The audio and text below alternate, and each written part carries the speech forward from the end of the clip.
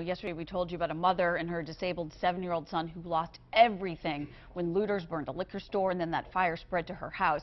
But this could be the deepest cut, the loss of her boy's specialized wheelchair. And that chair has actually touched off an enormous outpouring of generosity and of kindness. 11 News reporter Barry Sims is here in the studio to explain. Great story, Barry. Thanks, Kate. When I was reporting on the damage in my old Northwest Baltimore neighborhood, I met LaPortia Lawson. She was standing near her burned home wearing pajamas.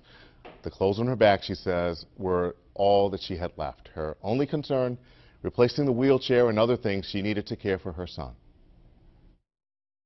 This is LaPortia Lawson and her 7-year-old son, Kylie. The two barely escaped when fire swept through their Hilton Street home in Northwest Baltimore. The fire started next door at J&J Liquors. Neighbors say before the flames and smoke, they could see people looting the store. Lawson says she and her son, who has cerebral palsy, lost everything. Even her son's wheelchair was burned.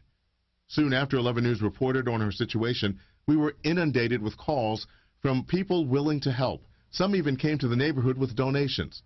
LaPortia Lawson says the support has been wonderful and has helped her better cope with a devastating loss.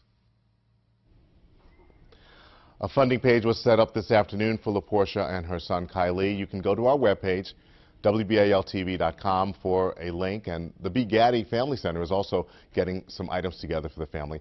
And wheelchairs have been donated, but Kylie needs one that serves his special needs. So Lawson says her son attends the William S. Baer School, and any other wheelchairs that they get will be donated to that school and Johns Hopkins Hospital to distribute the blessings that they have received to help others. Reporting live from the studio, Barry Sims, WBAL-TV, 11 News.